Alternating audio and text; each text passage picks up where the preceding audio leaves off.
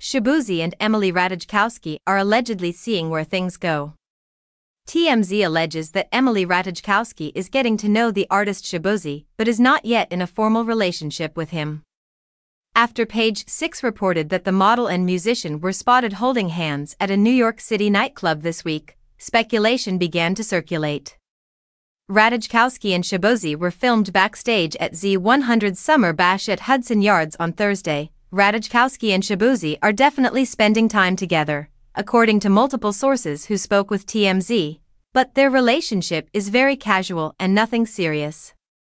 They are hanging out and seeing where things go, the outlet stated. In a recent interview, Ratajkowski discussed how her divorce has affected her perspective on dating with British Vogue.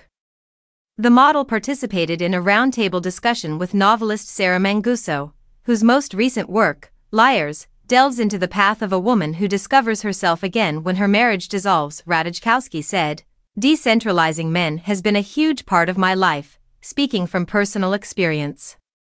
The Disney fairy tale I previously embraced, of being chosen and creating a life while being attractive to one man and maintaining a man and all that, has grown old to me, even though I still love men in many other ways. It has created so much room in my life in so many amazing ways."